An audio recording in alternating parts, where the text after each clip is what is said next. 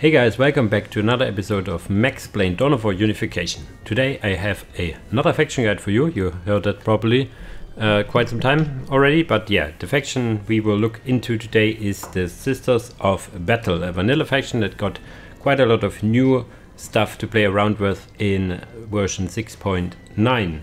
To understand what Sisters of Battle are, I'm not really the perfect guy for lore questions, but they have armor, but it's not like they're not like I don't understand. They are like Space Marines, but also not, because only like the male genes can prevail, whatever this nonsense is. Yeah, they have similar units than your Space Marines. They have like your standard more or less tactical squad you can think of. You have a troop that fills a similar but not the same role and stuff like that. You have yeah, and they have more, how should I say, they focus more on flamers and melters, so kind of similar to salamanders in that sense. Yeah, and they have a special resource, which is faith. We will talk about this resource in a bit when we jump into the save game. So, see you there. And here we are on the save game. Before we talk about buildings and units and stuff, we will talk about resources and unit caps. The resources in the beginning are pretty standard. You have requisition, you have power, requisition from capturing point, building listing points, getting upgrades, you know the deal. Power also pretty similar. You build generators to get power, increase the power outcome with upgrades and stuff like that. But this bar at the bottom is the faith bar. Faith is a special resource, how should I say, only used by the Sisters of Battle. I have a little faith overview that will be on your screen right now. It tells you how to increase the threshold. The threshold at the beginning is 0, can get to 100 if you upgrade icons of faith or whatever they're called on your listing post. Yeah, holy icons they're called. We will go and look at the listing posts when we look through the buildings. You can have up to maximum of 5 icons, granting you a maximum of 100 faith. There are also abilities that cost pretty much all your faith, so you will need it later on. You see that also the cost increases. The first icon is rather cheap, the second one increases, and it gets even more expensive on the way. There are different abilities that require faith. We will talk about the abilities when we will talk about the units, but I have it here in the overview as well on the bottom left. And on the right hand side you have the so-called faithful units. Faithful units create a faith income. Note that the HQ that you have at the beginning also creates 1 faith. Is 1 every 10 seconds, so you can think of it as 0.1 a second, as it is with requisition and power as well. And there's also later an upgrade called Martyrous Gifts or something like that, that some faithful units, not all, but most, if they die, you get a, how should I say, some faith directly. So it's not income over time, it's just a flat 5 or something, for example, faith as the unit dies. Normally you do not want to have your unit go down, so a questionable upgrade in my book, but it can be probably used to turn the tide if you have probably suddenly a lot of faith and can use the faithful abilities. But yeah, so get this upgrade if you like. I normally skip it. Yeah, this overview will also be in my Drive folder, so you can look it up yourself later. Okay, enough of the faith. Now we will now look at the unit caps. You have standard caps, you have squad cap, you have vehicle cap. You start off with the standard 10-0 and go up to 20-20 by the normal means. You can go upgrade your maximum infantry cap by even more if you build the Shrine of the Archangel. This is your Titan dedicated building that increases your maximum cap of infantry from 20 to 22. So you can have 22 to 20 with this faction, which is really nice, as their bigger units all require you to have infantry pop. So that's focus on that part. How do you upgrade your squads you can build. Infantry has 3 upgrades in your so-called barracks. I have it researched already, increasing 3 times, only plus 3, so you end up with 19. These upgrades do another thing. They also increase the squad reinforcement rate, so it's nice to have these upgrades also doing some additional stuff than just giving you additional pop cap. For infantry, the pop cap also increases for the Shrine of the Archangel. It not only increases your maximum by 2, but also your, you could say it's standard, by 4. And squad leaders, some squad leaders increase the squad cap. These are Imagifiers, they increase +1, and the Mistress from the Repentia Sister Squad also increases the squad cap by 1. Vehicle cap is increased similar by upgrades. You get 5 vehicle cap for building your vehicle building, which is your manufactorum, and it has 3 upgrades that improve the increase the cap by +5 each, so you get your 20. And these also have a secondary effect. They increase the production rate of all your vehicles, so also again nice to have a secondary effect on them. Okay, that's the resources and unit caps out of the way. We will now talk about the buildings. Your main building is the ecclesiarchal chapel, or whatever you pronounce that. This gives you your first builder units, your capping units, and some hero units later on. Note that some buildings have these loud hailers. They are enabled by research. You can click on it, and then nearby morale of enemy troops get, how should I say, reduced, and your own morale gets increased, so you get this little, I don't know, nonsense here. It's lights, shouldn't it be like sound?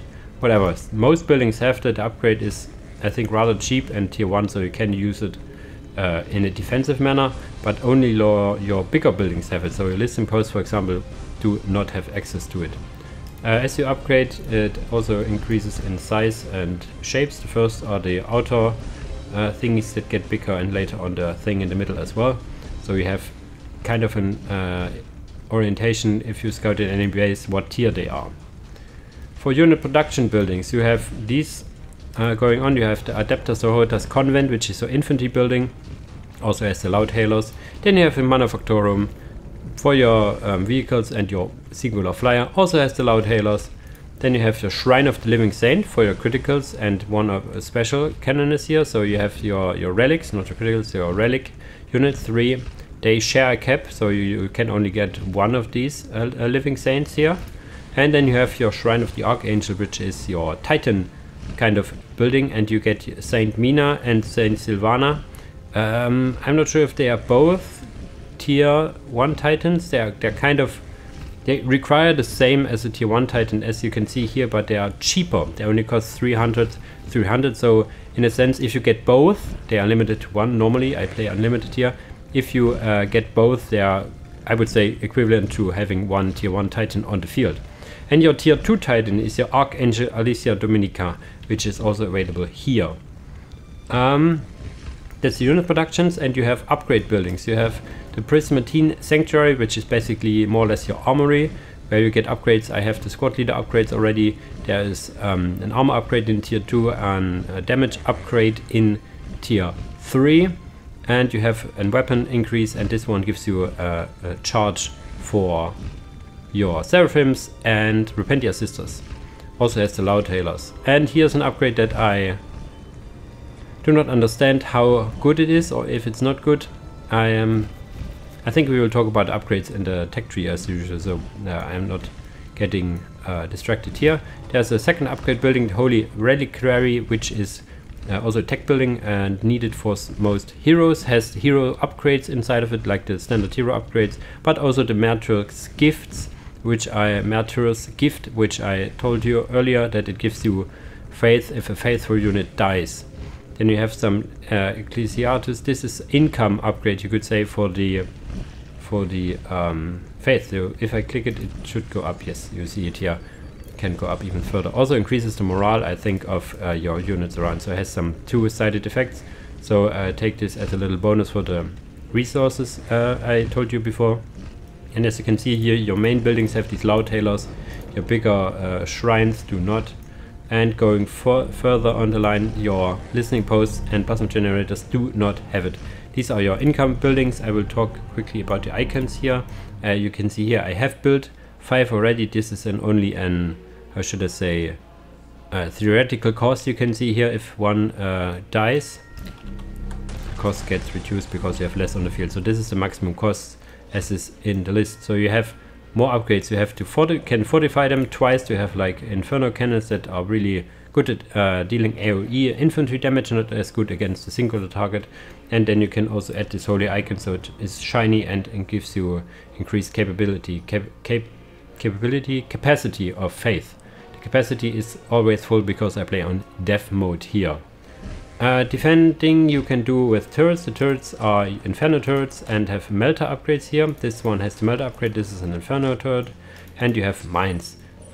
Interestingly enough, I don't know why that is actually, but the footprint for these turrets are bigger than normal turrets, at least in my mind. And for the mines are also bigger than normal mines. At least that's my feeling here. Maybe I'm wrong with that.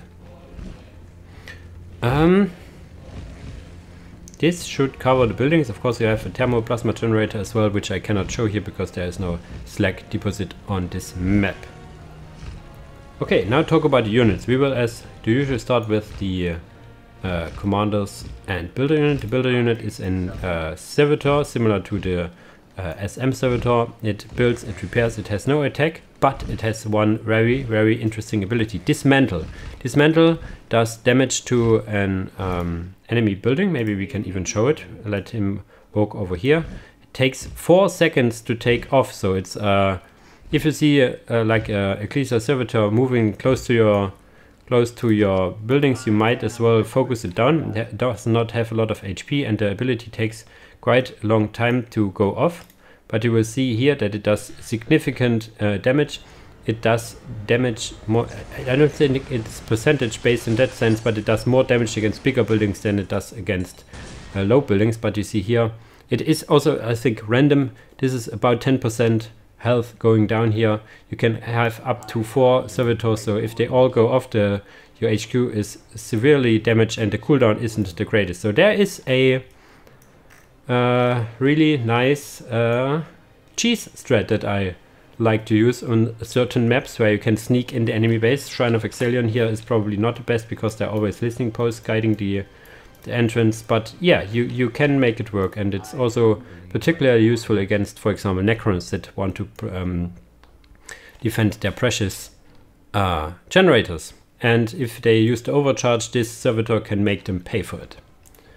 Okay, your commanders you have access to. There's a capper commander, your missionary. Missionaries can cap. They aren't the fastest in capping, I have to say, but this is also maybe just a feeling of mine. It has this shotgun here, and his stuff gets a lot of more health though, and with their first health upgrade you can get. The blessed armor increases the health of all infantry units you have by quite amount, but doubles the health of the missionary. So the missionary benefits quite a lot by this armor research. Has detection, so this is your tier 1 detector unit.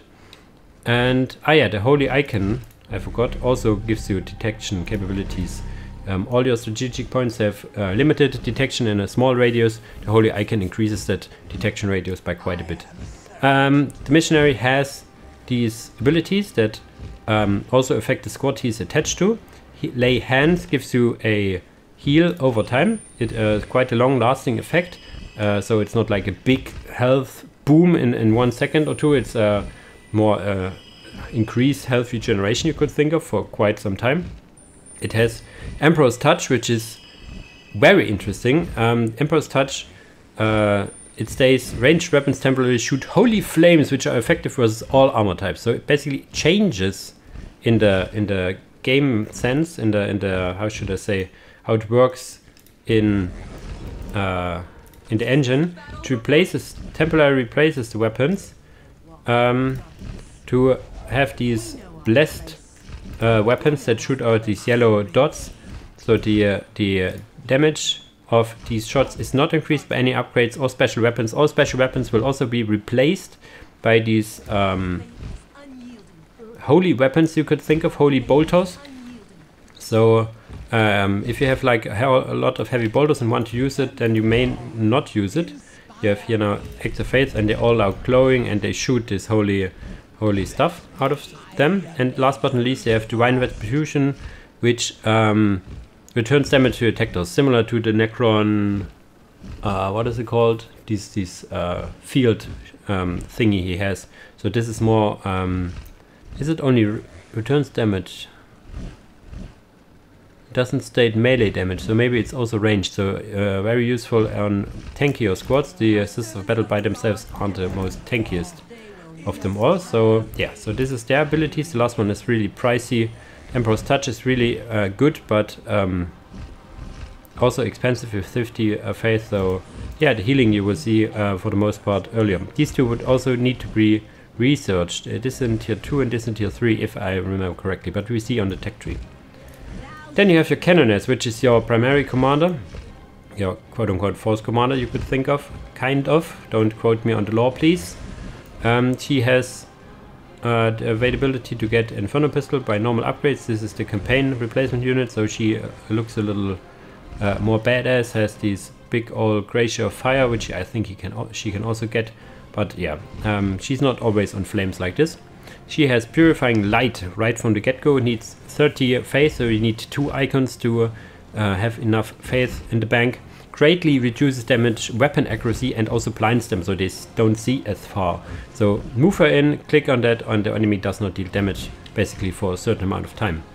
And you can also research Ascension. That must be researched. If you click it, you summon 5 unkillable Avenging Angels. They do this good damage in melee, are 5, and as I said, are unkillable, indestructible, don't take damage. So really useful in that sense. But as you saw the price here, it's 85 faith, which is quite a lot. There's some Wargear that gives her, and Rosarius makes her immune to damage, which does in turn means that she does not die.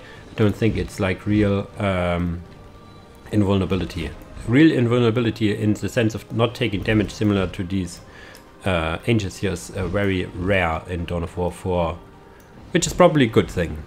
And if you have like the Selena Agna, so the campaign variant available, she gets also the ability in tier 3, if you have a relic and critical, to exchange her once in a battle. So only once. If the Abyss Morphen Val dies once, she cannot be refielded. She's only available once, has this pretty badass looking armor, also this shield here. Yeah, it's an Abyss, not a Canoness. She does take over the Purifying Light and Ascension ability and can now also teleport. So for me, in my mind, this is like the Terminators of the Sisters of Battle. But again, don't quote me in any sense of lore, but it's like how I feel, how they are used in game. They feel like Terminators. There's also a squad dedicated for that.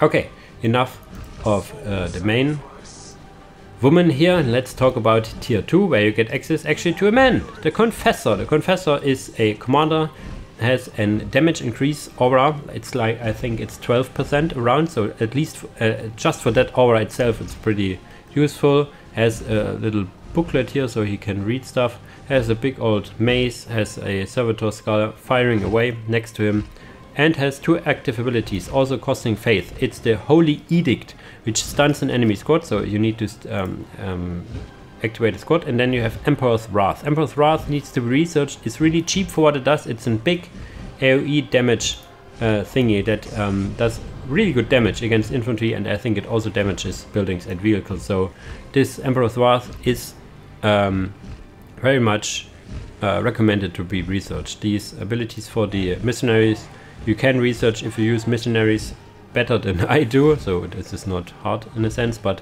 yeah, you need to remember to use it. Lay Hands is very useful. You see often Purifying Light, you see often, and the 2 abilities of the Confessor you will also see be used to create effect. New commander in tier 2 you could say is the Dogmata. This is you could think of a chaplain, has also this mace ability, has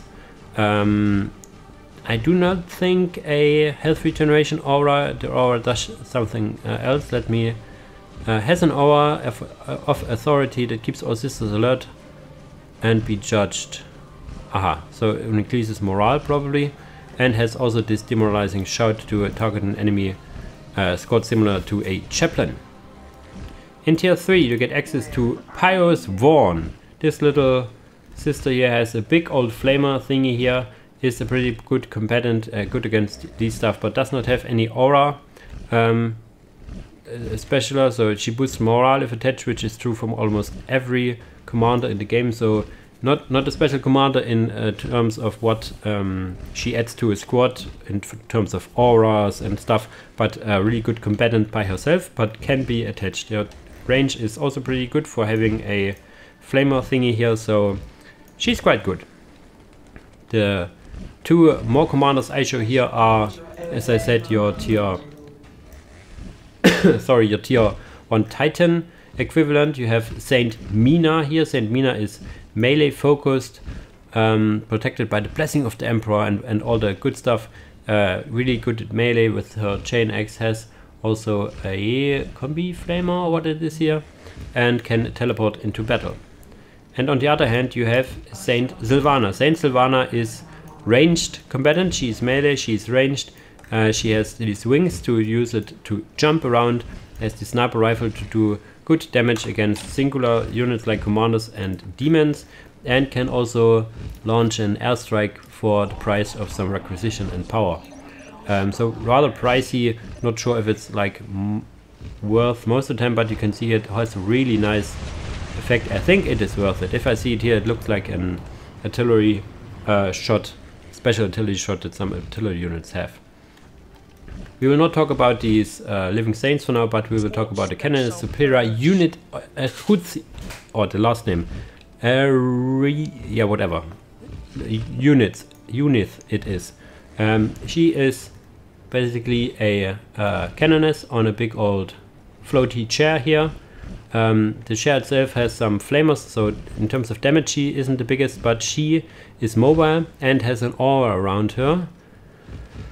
This translates to auras that provide a hefty morale boost and increased range weapon accuracy. So it's morale increase and DPS increase. So having her around is always a good thing. She needs a critical, so you can think of her as a super heavy commander thingy. And she also has a Rosarius that makes her immune to damage. If you know by chance, a viewer, you the viewer, I'm looking at you. If you know if this Rosarius invulnerability is like real invulnerability, like similar to the Imperial Guard priest's ability, or is it more like I don't die with 1 HP like the Emperor's Children drugs, like the Orc fight in juice and stuff like that? Please let me know in the comments. That would be really useful to know when to use it, the ability, for example. Okay, this is the commanders. Let's talk about the infantry. Sisters of Battle are a very infantry centered faction, similar kind of to the orcs we have talked earlier. They have supportive vehicles, but yeah, their backbone is the infantry. And they start off with a really cool new squad, the No White Sisters. These are, yeah, No White Sisters. They aren't as powerful in the sense as your normal sisters. They do not have special weapons. They are a little cheaper. And what's the most important thing about the No White Sisters is not their sisters themselves, but their various squad leaders. For example, the No White Superior.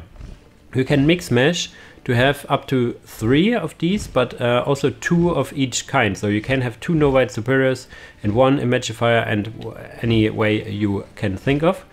No White Superior and Imagifier are tier 2, whereas the Hospitaller is tier 3. Hospitaller increases, it's basically Apothecary, increases health regeneration. The No White Imagifier increases the health, the general health, I think, yeah, the stamina and health of the squad.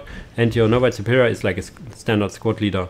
Yeah, so she can use a melter pistol and whatnot. So you can have 2 superiors in one squad that can use, not melter pistols, the Inferno pistols that are really, really strong in tier 2. And the No White Superior has access to the phosphor grenades and crack grenades. So both grenade variant. The phosphors are anti-infantry flaming grenade, and the crack grenades are, you could think of them like melters, so they do good against vehicles and buildings. And you have, if you have two no white superiors, you have 2 grenades each. So she becomes, this squad becomes quite a grenade throwing squad around. So very good in early tier 2 for that sense. But we stay in tier 1. Tier 1 standard kind of squad is the Battle Sisters squad. Battle Sisters have more units than, for example, Space Marines, but are significantly cheaper. Can get Veteran Superior for like having a squad leader around in tier 2. Can get a Flamer in tier 1 and Heavy Bolter in tier 2. Can get Phosphor Grenades right from the get-go in tier 1.5 if you have the Pristine Sanctuary. Just let me do it right. Come on. Pristine Sanctuary. Your 1.2 jumping squad are your Seraphims, and Seraphims are very, very cool. They can jump around and they can shoot. They float around on their jetpacks and they can shoot even backwards. If you retreat, they will turn around and shoot the enemy with their twin pistols here. So really, really good, really high micro and high reward squad you can think of. You can use the jump ability right from the get-go. In tier 2 they become even better because you get a superior with an Inferno pistol that she also fires when retreating, so really good. You can get crack grenades on the squad and the Angelic Visage. The Visage is so good. It not only affects the squad but also units rather close around it, and the Visage does make units morale immune, increases the damage they do. So you see the AoE of it is quite large, but in actual battle you want to make sure to activate it once you're near to your range squads and then move in with the Seraphims. Really, really good ability. It has an uptime I think of like 20% of the cooldown. So most people that start off with Seraphims have 2 Seraphims later on. Yeah, it's about 20%, so you can chain it to a maximum effect. It also affects other Seraphim squads, so don't click it all at once. Chain it, one effect after the other. Really good squad. I really, really like Seraphims. Going in tier 2, you have access to 2 more squads. The first one is the Celestian squad. Celestians are like low model count, you can see here, but are basically your Battle Sisters on steroids. They are beefy. They can take serious punishment, have really good damage with their standard boulders they have here against infantry, and can have a Veteran Superior and a Magifier for even more tankiness. The Magifier can get crack grenades and can get melter guns and multi-melters. So if you upgrade all of these, your squad have all melters and multi-melters instead of their bolters. So let me tell you something about it. In general, these melters and multi-melters are good against buildings, and mostly just buildings. So what is the reason to get a melter gun or multi-melter? If you go all on out anti-buildings, you want to have all 4. But what I like to do is to have them more like an anti-everything role, because if you build them first, you want to probably fight some infantry as well. A melter gun isn't really good against infantry. A multi-melter, however, does only like slightly less damage against infantry than your bolter does. So getting the multi-melter is a no-brainer. This multi-melter does also have no setup time. So getting the multi-melters should always be your first priority over the melters. If you then face like massive vehicles or want to base trade or something, add the melter guns of course, but in the beginning I recommend only getting the multi-melters in first. They are more expensive, like over double the cost, but they are worth it. A new squad you can field in tier 2 are your Sephirim squad. The Sephirim are hidden behind 2 squad upgrades, so they are pretty expensive in the sense to field them first, like to have them available at first. So you want to be tier 2, you want to have researched the 2 infantry, the squad cap upgrades, but they are basically Seraphims on steroids. They have an Magifier, no squad leader by themselves, but they can get plasma pistols, like these Conflagration Inferno pistols, not plasma pistols, Inferno pistols on them if you have researched Inferno pistols. They can also get plasma pistols if you haven't researched them, or if you want to go in melee, you can use power swords. They can also be used in range stance and behave similarly to the Seraphims, like they shoot backwards as well, and having like 3, I think it's later on even more. Let me click it please. 3 at the beginning and later even 6 Inferno pistols. I repeat, 6 Inferno pistols on a squad that can shoot in every direction when it's rotating around the enemy is just so good. So it's good that they are hidden behind a little paywall you can think of, so they are not like spammable right off the get-go. They have a cap of 2 for a good reason. They also have this angelic visage and can get crack grenades. So I really like this squad. One of my favorite squads for the Sisters of Battle, I have to say. This is tier 2. In tier 3 you get access to 3 more infantry squads. Your Sister Repentia squad. The Sister Repentia are a melee superiority squad. They are really tanky and fast. They can get even faster if you use their ability Righteous Fervor, which is a toggleable ability which makes them lose health, but they deal more damage and are faster. They have a Mistress around which increases their morale by I think a hefty amount. I have the morale research already, but I think their starting morale is like 300 and she gives them 400, so it's like quite a lot of more morale, so they don't break as easily. The Mistress itself is also quite a good combatant by herself, so getting her is never wrong in that sense. New tier 2, tier 3 squads you have access to is this Paragon kill team. It's a kill team, so it's limited, it's special. You could think of a leader, has these quote-unquote standard squad members, but can have, you can use the squad as you like. You have 2 melee variants, you have a power mace that is good against all targets. You have a master crafted power swords. They have normally power swords, but this lady has master crafted power sword that gives good damage against infantry, commanders and demons. And then you have 2 ranged opponents with a heavy flamer, which is good against infantry and demons. And then you have a multi-melter, which is more good against, or it's better against vehicles and stuff. Do remember though that they have normally like this storm bolter thingies at the side, where they here like the heavy bolters or storm bolters at the side. They have quite a big range, you can see here. If you give them the melters, the range isn't the greatest, so you might choose one of the melee variants because they have then the bigger ranged heavy bolters to their side. So maybe this is the better play to use them. I normally get the ranged squad and then have to micro them quite a bit to the flamer shoots. Maybe I should give them the melee variant and let them shoot from afar, and then they can even teleport in if they want to. What can they shoot? Do they have? What the frag? They have rocket launchers at the side. That is interesting. That's the... Okay, another incentive to get the... I think it's with the Mastercrafted Power Sword. Paragon grenade launchers also enabled. So my my opinion is clear. I would always get these Veteran Superiors with Mastercrafted Power Swords because they get also these really nice grenade launchers and whatnot. Cool. Nice that we talked about it. And last but not least, but seriously not least, it's the Retributor squads. The Retributor are similar to a Zephyrim, that they are hidden behind infantry cap researches, but it is here that you need to get all 3 of the infantry cap researches so you can field them. They have a shared cap with the Seraphim of 2, so you can get 1 each or 2 Retributors or 2 Zephyrims, sorry. Retributors are your, how should I say, Devastator variant, but they have are better because they are tier 3 and they can get Volk-Tide Culverins. You need a relic, I think, for that, and maybe even tier 4, and they are also limited in numbers, as you can see here.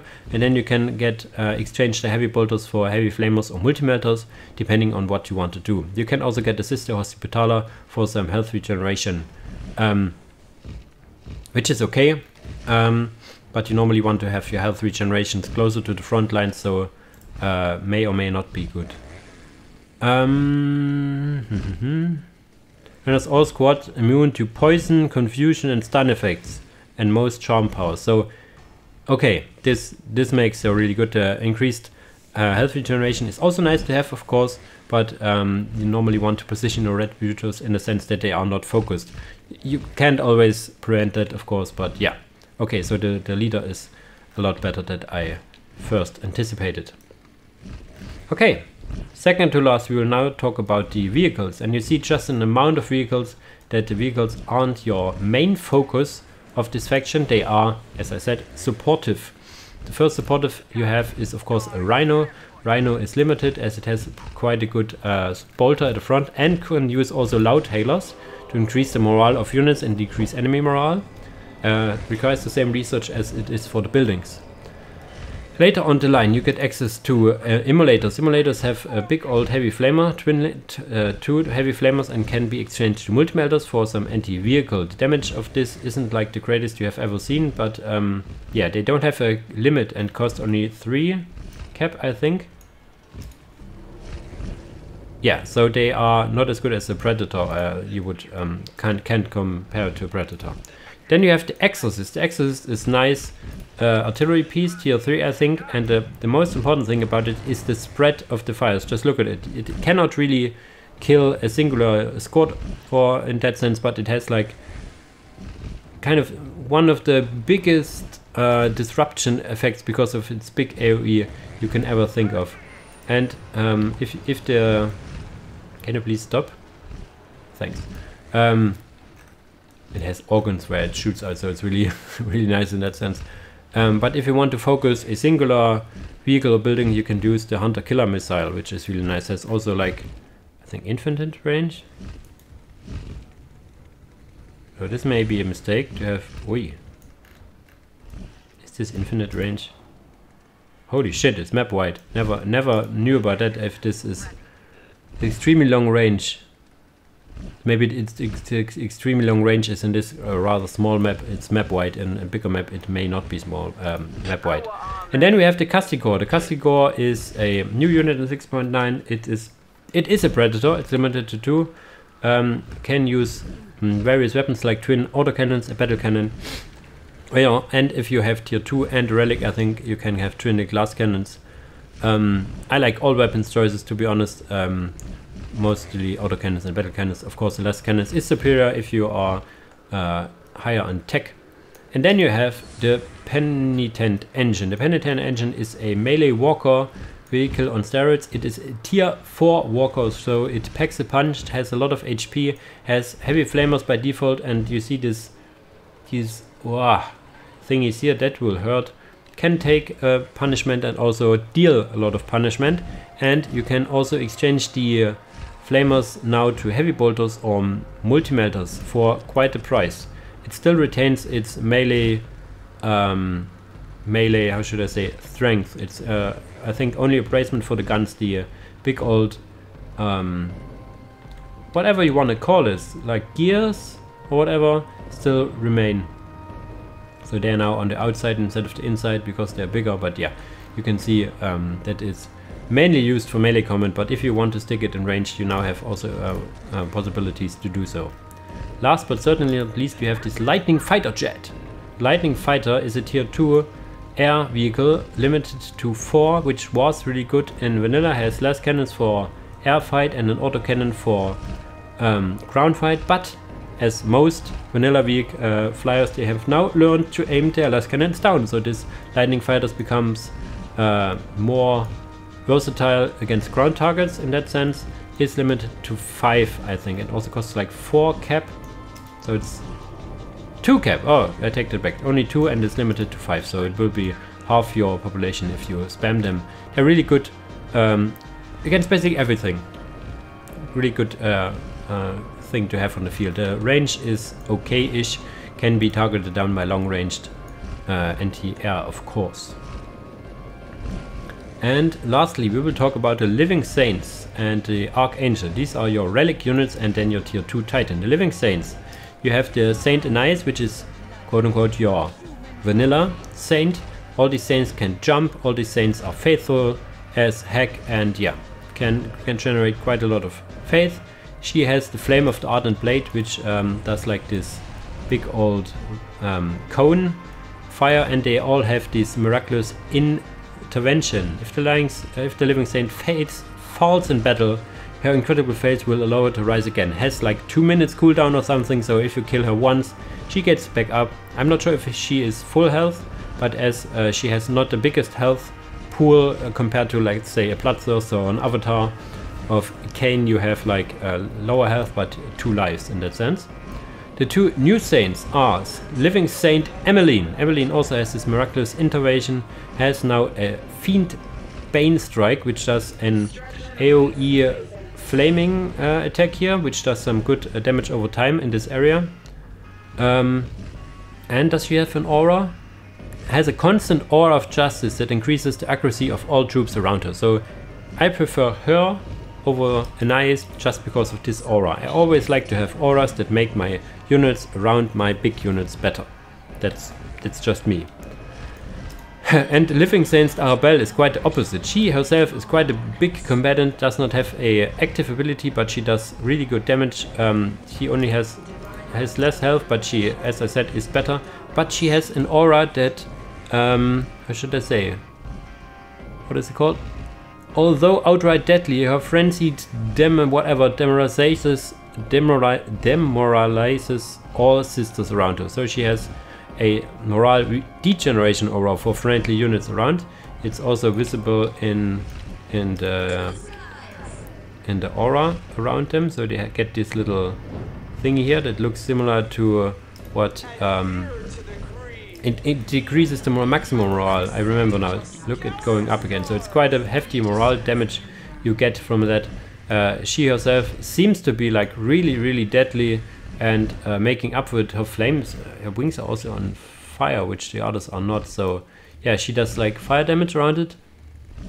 Nearby enemies, especially those engaged in melee, are subjected to the damage. So yeah, she has also a damage aura around her. So she's more of a how should I say, lonely fighter. You don't want to have her near your fighting squads. All your other squads need to be as far away that this aura does not work. It does still work on the Retributor squad. Does it still do? Or when does the effect kick in? Here, so it's like this range. Looks like the range of the standard bolter range would be suffice. So having heavy bolter squads supporting your Living Saint will still work. Charging in other melee squads may not be the best part, but remember that your sister Repenter squads have big morale pools to begin with, so they may not suffer as much as I make it to be here. And last but surely not least is your Archangel Alicia Dominica. She is a tier 2 titan. Look at her health pool. She does really good damage. She can fly around, with her Ardent Blade or whatever, like this big old Demon Slayer blade, whatever it's called. And she's all golden, has 4 wings and is all golden. She's just amazing.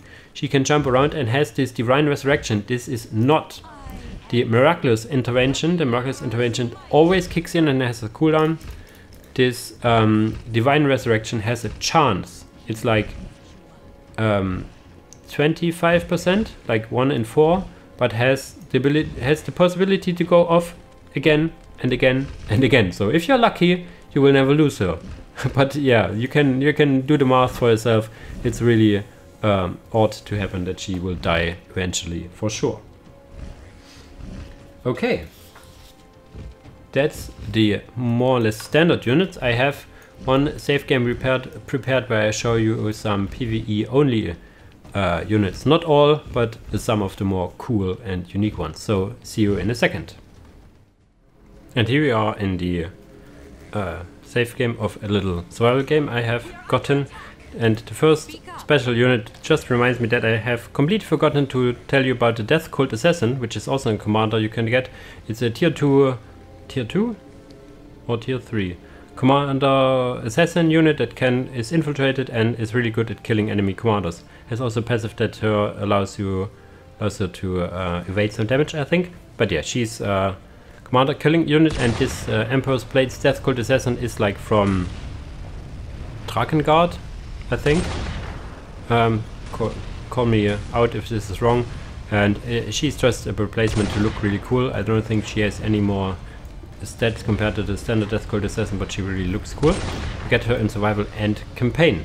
Speaking of campaign, there are units like these special Battle Sister squads and the special Seraphim squads that have some small deviations from the standard one. This, for example, this Battle Sister swords can get Volkite chargers instead of heavy bolters.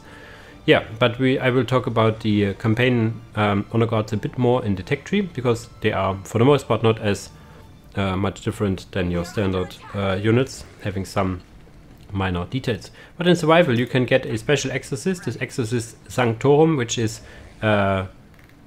unlike the one exorcist we had in the standard game. It has only singular fighting, so singular volley, so it's good, better against singular targets, whereas the exorcist is better against large troops. And then we have the Sisters of Silence. Everybody's asking for Sisters of Silence, not as much as they are talking about Custodian, but yeah, you have it. Witch Seeker Sisters of Silence squad can use Rella ability because they have the Witch Seeker superior, and they can get Flamers, of course. So there you have them. Really cool looking squad. Sisters of Silence, I think, are meant to make an appearance sometime in the far future as well. So in the meantime, you can field them in survival. Tier 4 survival if you play. If you're tier 4, have reinforcements on and play on harder or insane. If you play on harder and insane, the other unit you will get also in tier 4 is this beauty here. Look at this. It's a inquisitorial fire sword, basically a fire themed baneblade. Has heavy bolters, has these are las cannons, for example, has this big flamer thingy at the side, so I like it. Has the battle cannon as well to shoot boom, this artillery like stuff, and also can use smoke launchers. So really nice looking unit. I think also voiced by yours truly, Matthew the Frenchie. So really cool unit. So you can see what you can field in survival here as well. These are all survival exclusive units. The one additional unit is another, what is it called? Novite squad to have, but yeah, this is your survival loadout, you could think, your special survival units. We will now jump into the Techtrees, where I will talk about all the research about the campaign exclusive units, the honor guards, and there's one campaign exclusive unit I will talk about as well that I will not show here because I don't want to load another save game. And the tier strengths of the Sisters of Battle I will also talk about. So see you in a second. And here you are on the tech tree document. As usual, I don't want to talk about every single unit.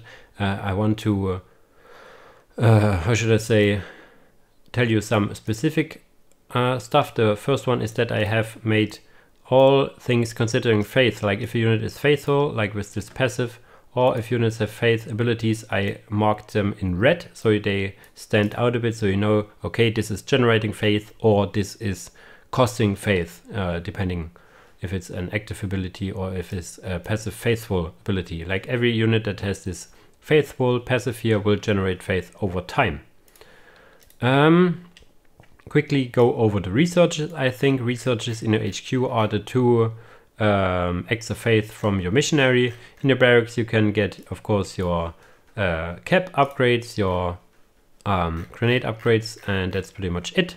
In your vehicle building you can get the cap increases. Then you can get inflagration ability. I forgot to show you about the emulator, where it just spins around and does a lot of fire around it.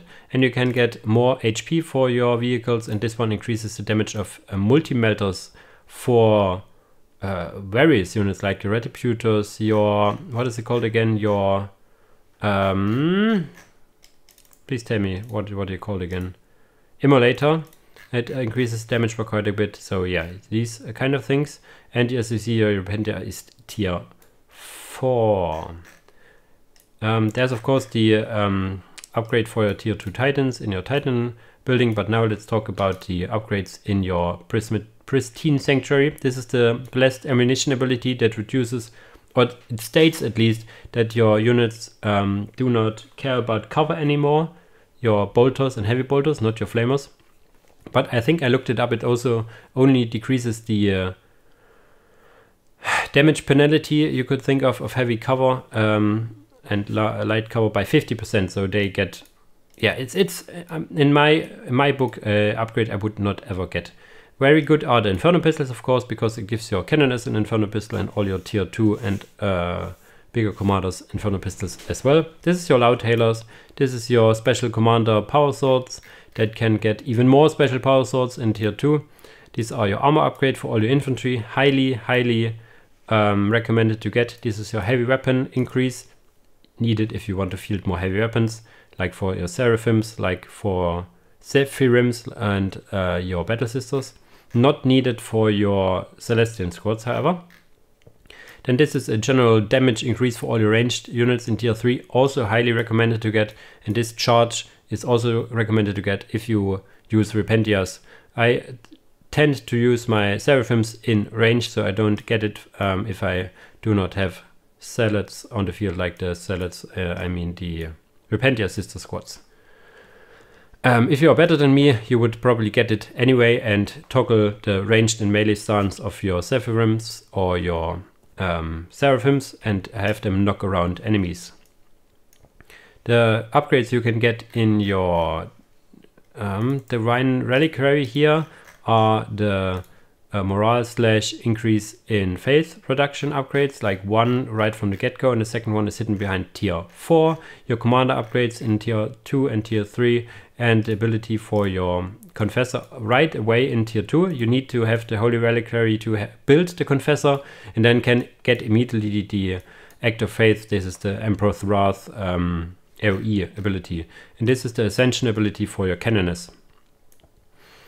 As of 6.9 you get all these Commander Walkie and the listing post, so you can start off with 2 stuff already in tier 1, and then later on get the more Commander Walkie, the last one even requiring tier 4 and a Relic. And if you have all 9 Commander, this is wrong, this needs to be 9, I will change that, then you can get the 10th one, which gives you a AoE damage over time ability around your Canoness. Mind you that these abilities do not count over to your Abyss Morvan wall, so if you plan using the Abyss, do not get any war gear because it will not carry over.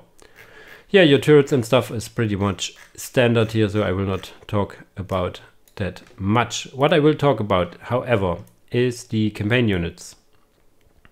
I just see that your Assassin, I forgot to talk about, also has detection, so infiltrated unit with detection is also very useful most of the times.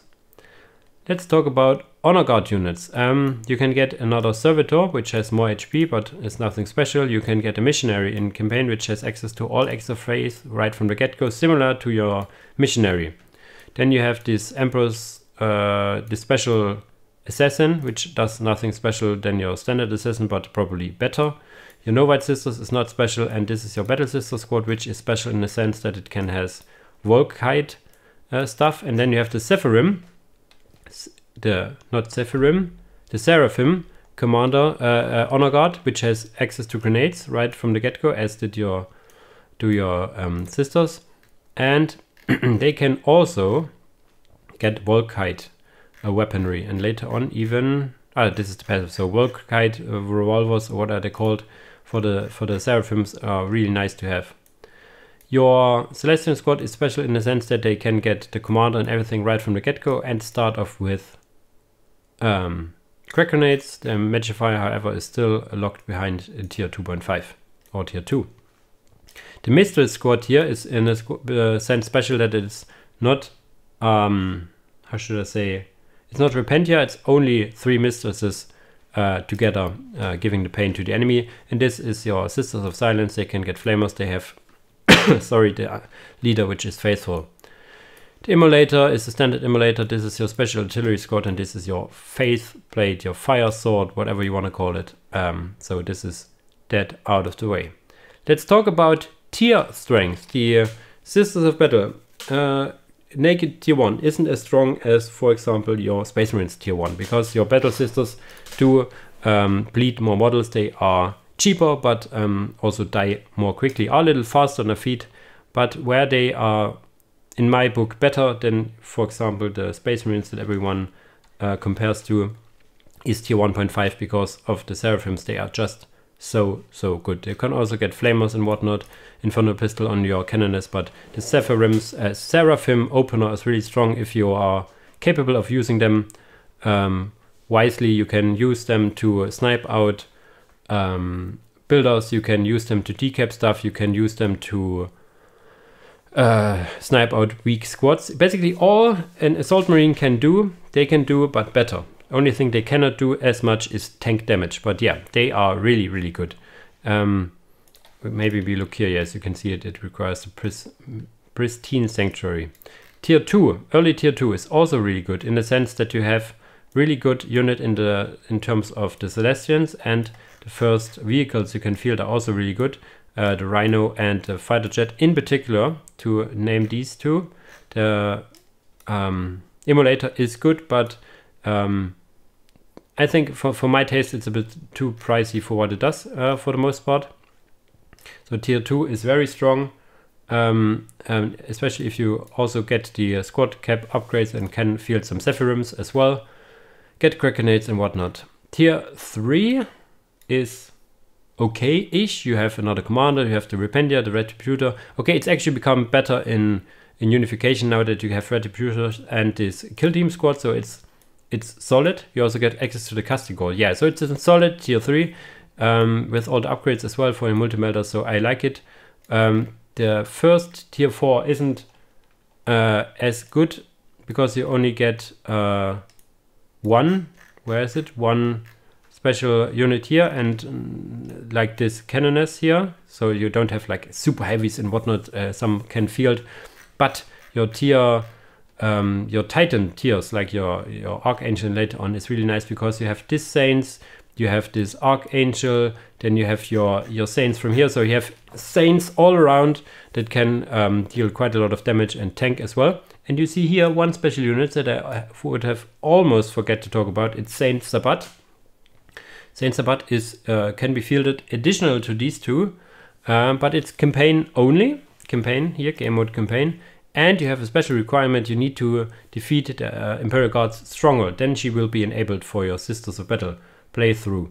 So yeah, if you finish the G campaign legitimate, not like with the I win button, you get her enabled. So she is also like you have then the trifecta of this tier 1 Titan commander squad here, this tag team you could think of. So really, really nice to have. So their tier 1 Titan, you could say tier, whatever you want to call it, is really good. Your tier 4 in general is a little flat. But yeah, your tier 2 to tier 3 is really, really solid. You normally want to enter game in tier 2 or tier 3 preferably, or play for the very long game and get your Saints out. Okay. Let me think about... No, that's basically all I want to talk here. Now we will jump over to the build orders. And here we are in the build order document, where you see at first, of course, the quote-unquote standard build order. I would always recommend to go these Nomad Sisters either before or after your missionary, after you get the second builder. Second builder is fielded so fast, you always want to have it. Get the barracks, get Battle Sisters. They are cheap because they also start with only 4 models, but they are cheaper per model. And get your Canoness, get a generator, and later on you want to field another Battle Sisters to have something to defend you in tier 1 before you then later, how should I say, get tier 2. As you see here, I have not recommended to get a second generator. This is mostly because I recommend a relatively fast tier 2. You do not want to waste too much time upgrading listening posts because the power spike, the strength of Sisters of Battle come into play in tier 2. Their tier 1 without Seraphims isn't the strongest. You can, however, play a heavy tier 1 if you want to. There you, of course, want to have your Inferno Pistol on your Canoness. There is even an opener where you just play the Canoness with Inferno Pistol, which I do not like, so I have not included it here. You can get the grenades, which are really good. It's damage over time grenades, so they have knockback and damage over time, like burning the enemies. It's like phosphor grenades or whatever you want to call it. And you can get flamers. The flamers for the Sisters of Battle are really good, I have to say. Then, of course, you get a later tier 2 than you would normally get. Seraphims, as you see here, you can also use. Then I wouldn't get this No White Squad because you want all the resources for your Seraphims, especially that you need power to reinforce. Getting all this leaves you with only, I think, 10 power remaining in your bank. So you want to have at some point a generator so you can reinforce them if need be. It's better, of course, if you do not need to reinforce them and can get earlier tier 2. Really good at harassing enemies with this. Also gives you a good start in tier 2 with the Visage ability, which gives you morale, immunity and damage increase to a squad. So going with this in tier 2 and then adding Celestians that get this buff, for example, is really powerful as well. You can get early grenades where you basically skip the cannoners, skip also the Novites, because the Novites do not get grenades in tier 1, only in tier 2 with the squad leader. So these costs 1 population cap and these costs 2, so this all adds up to 10, so you don't need to get a unit cap upgrade. You want to get 3 Battle Sisters right off the way. I see here's a little thingy missing that I will add. Then get the grenades, then later even add another sister squad, get flamers. Do not get any upgrades, because the only upgrade you can get is benefiting, the 2 upgrades you can get is only benefiting your cannoners and not your standard squads. And then go to tier 2 and then play from there. You can also rush to tier 2. The cool thing about rushing tier 2 is that you can still have 3 Kappa units out because they are really cheap. Yeah, and then you're at tier 2 in a very fast manner and can rush, I don't know, vehicles, or can rush Celestians. I have seen the Celestian rushes being very effective, as Celestians are just so good. So ways you can do it. As usual, you are really undefended, even more undefended than other factions, because these missionaries have no real combat capabilities. Then here's the little servitor rush thingy I was talking about, the cheese you can do. It's really powerful in the sense that you use all 4 servitors to hack on the enemy HQ or barracks. Don't use it on listening posts, because this is an all-in. If there's an all-in in the book, this is the all-in, whatever you want to call it. You want to kill the enemy HQ and the enemy builders, leaving them with no way to rebuilding their stuff. This is the goal of this. You want to use the servitors to take down the enemy HQ. The enemy HQ, if it gets repaired, if it gets repaired by builders, you have your 4 infantry squads around here to focus down the builders and run these guys off. Wait for the cooldown to recharge, run again in, kill the HQ. And once the HQ and all the builders is down, you can decide to run back, build a power generator and whatnot to get to tier 2, but the enemy by that point has lost, because the enemy is stuck with the builders it has and cannot rebuild. And not the HQ, and is stuck with the barracks or whatever building it has and can produce stuff, but it cannot build listening posts even. So yeah, by this point you have won. Does not work, of course, against Tyranids, which can just rebuild from space. So yeah, it works in that sense that if you... no, it doesn't work really. They can always rebuild. They can get cap points, can build... Can they build Spore Chimneys without an HQ? They cannot. So if they have no Spore Chimneys and no HQ, there's no way for them to get any influence. So that's also a KO move in that sense, but harder to pull off. Don't use it too often, and yeah, if you use it against a player who is not as good as yourself, they will rage, for example, but it can be held off, of course, if the enemy scouts it, or at least after the first round of servitors coming in, the enemy must react in a way that it sends back all fighting squads near the HQ and snipes out these servitors. Going this opener leaves you with basically no income at all. So these units you have, this is the units you have for the first few minutes, like for the first complete game you can think of, because it's a fast game. So losing servitors is really painful, because you normally cannot replace them easily. So yeah, can be countered. So it's an all-in, but can be countered, so it's balanced in my book. Also remember that this ability of the servitors to dismantle takes 4 seconds to go off. So you want to go in with all 4, all activating the ability at once, that at least like 2 or 3 go through. I think you need for an HQ, for example, for Tau, like 6 dismantle abilities without the enemy repairing. So it's like 6 to 7 uses, so you have to...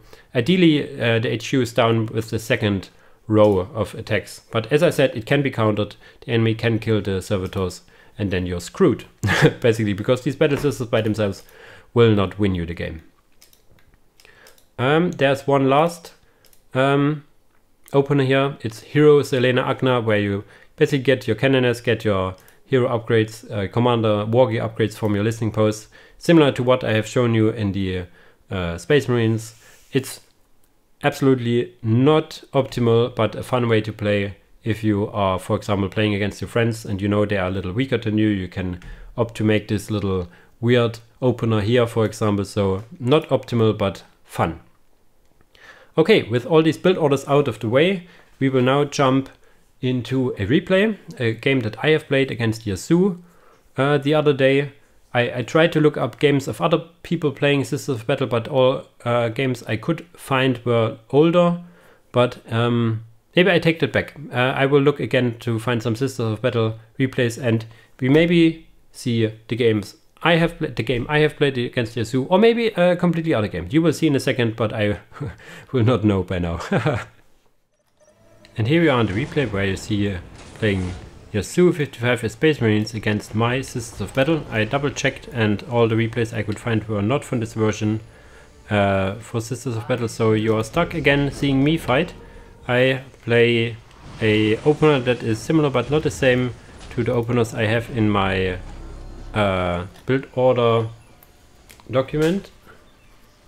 Faith is the only true shield. In the sense that I will get initial squads, like get the No White, get the Missionary, 2 builders into Sisters of Battle into Canoness, but I will not get a second Battle Sister squad because I want to have a relatively quick tier 2. This is not the first match I played against Yasuo Space Marines.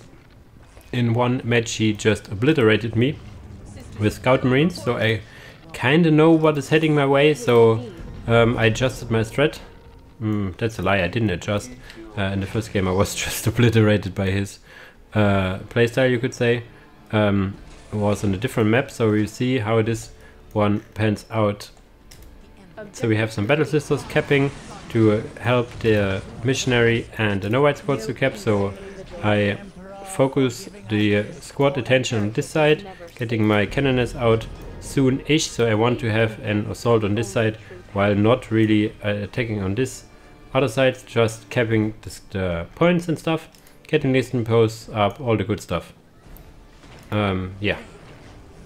And we see some scouts already moving in this direction. They most certainly want to decap this point, but there is a Battle Sister squad waiting, so they will lose one model for their troubles, will retreat with this one, and we see some tactical Space Marines already on the field on this side, so my Missionary on this side must get back, but I see and try to force a reaction on the other side, where I see an uncapped relic. And I also see the scouts, they try to kill this servitor. The servitor has not a lot of HP, but these scouts don't deal a lot of damage either. So I have this relic now that is undefended. I send my Missionary over there, so they have something to do, and I see the force commander on his side trying to defend his base, which is kind of similar because I have the Canoness on my base as well to defend. This servitor got rallied with the shift commander this side, he needs to go back. And other than that, I run away with my Battle Sisters trying to find builder units, because when I'm here already I can take my time killing some builders so he does not get his listening posts up as quickly as he likes. Standing here with my Canoness, peeling off a model or two from the Space Marines is worthwhile. Killing my servitor is also worthwhile, but I have upgraded my listening post because I couldn't get the amount of listening posts I wanted to get. And on the other side I'm focusing down these servitors, so he I think couldn't even finish this listening post and will not be able with this one as well. So now that that is killed, I need to run away. You see, these No Whites cost as much as a standard squad, but have lower stats, so they can be a little, how you say it, resource sink in a sense, but they can also be very useful. All this time a Missionary is capping the enemy relic, while these scouts have already captured it, but I will most likely or hopefully not allow a servitor to get there. There's even a scout squad that is a little split up here, will lose another model. But now I'm back in my base, having this No White Sisters with only one model, and now my Canoness is fighting into melee against his force commander by itself, trading okay-ish. But yeah, there is more to come, so there's a more or less fully reinforced squad of Space Marines coming in as well. And I tried to move her out, but she got stunned. For whatever reason, the Force Commander can stun right away, which is something I didn't know prior. I thought it has no special ability. You see me using the chat a bit. I was not really liking this, but you can see my tier 2, which I have already enabled, is 40% done now, and I have 2 listening posts here to defend. I have my buildings in a very defensive way, more or less lucky, you could say, and trying to hold to get tier 2. The good thing is that I do have this relic here, which gives me a fighting chance. Without this relic I would only have 3 points, which would be absolutely death already. But yeah, I have my listening post. I try to keep this Novite Sisters alive because I know once I hit tier 2 I can get her Novite Superiors and Inferno Pistols that will be really good. I'm trying to reinforce with all my resources so I can hold this attack here. He for the most part has scouts, which will add sniper rifles now, and 1 squad of Space Marines, so nothing that kills buildings fast, so this is my good thing. I actually also stopped reinforcing now, getting Inferno Pistols. I am tier 2 now, and now is the question, what do? I get probably the Superiors, or yeah, I go for Celestians. Normally I wanted to go for Zephyrims, but having some Space Marines and Scouts in your base is not something you want to have, where you slowly but surely get your pop cap increases. Other than that, I have built this listening post here. My missionary is trying to cap or decap stuff from the enemy, and now my Celestials are on the field, and I moved them in. I rallied them in right in the get-go, and now even forcing melee combat. They aren't as bad in melee combat as you might think. They have all chainswords, and you can see here I almost lose the squad. I actually completely lose the squad, but it bought me time, so I now can run in with these. They have 1 Novite Superior. These have their Veteran Superior. I will probably add, yes, the second Superior, so I have, including with the Canoners. No, the Canoners I lost. I have 2 leaders coming up shortly, another leader with Inferno Pistols, and I try to focus on these very, very expensive scouts that cost 80, I think 85 requisition and some power if I kill a model with a sniper rifle. So you can see here that I'm almost finishing this Scout Marine squad. Just gets how should I say, saved in the nick of time. I have now my grenades, using a grenade here, using a grenade here, using grenades on my battle sister, so I now can try to focus down the Scout Marines while also getting another missionary, capping my own points. So this is always a thing you need to remember. Get your missionaries working, in general get your points back whenever you can. And here you do not want to stay in the fight with these Techtrees Marines. You want to focus down these pesky scouts, and this is exactly what I do. And while this is 2 squads of Space Marines now, they will try to fight. I will try to run away and shoot while running. It's in my favor in this particular instance because they run away from me. Now my Celestian squad, my second Celestian squad is out, so this should give me the edge here.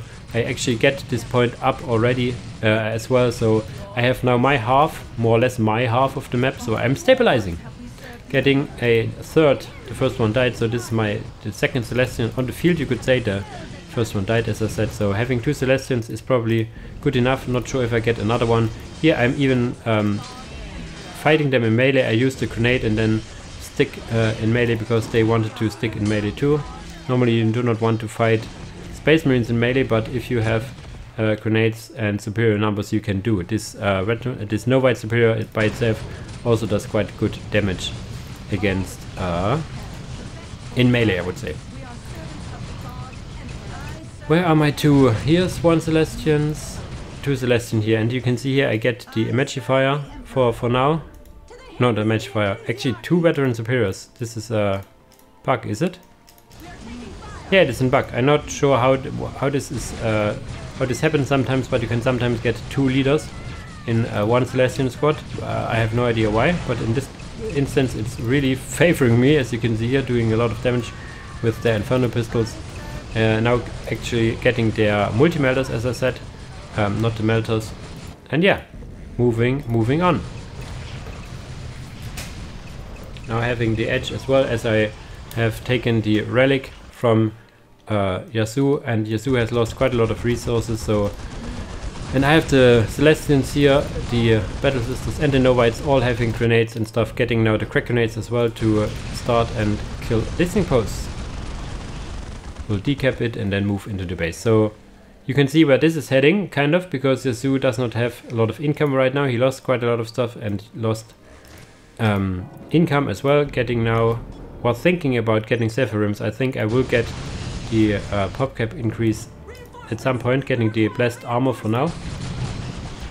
I'm moving in and trying to scout what he is doing, because you can move in and be like, yeah, I destroyed this building, but I destroyed this building.